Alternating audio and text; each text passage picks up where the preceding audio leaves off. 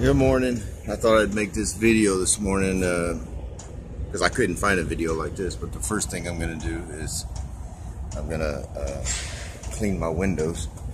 So I got this Windex. My windows are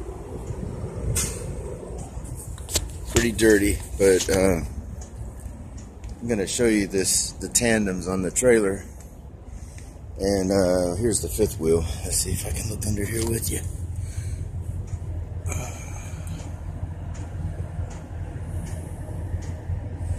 This one doesn't have any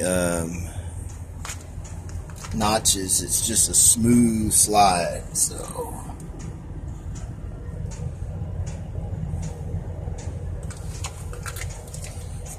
this piece right here slides on this rail.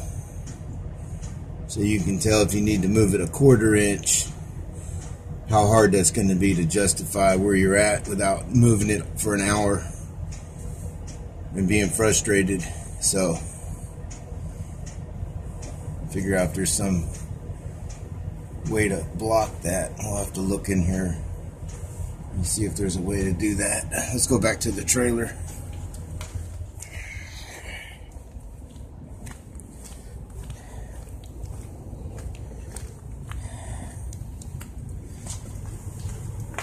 Here's those holes that I was talking about. And some of them don't have this hole. It's just a big gap. And these are 250 pounds per hole. And if you slid something in here or in this one, and you had to slide back again to make it 1, 2, 3, 4, 5, 6, 7, 8, 9 and be in the 10th hole. So you would know you'd have to skip these two and put it here. But there's a plate right here on the inside, it's 1/4 inch maybe, that it would stop it perfectly.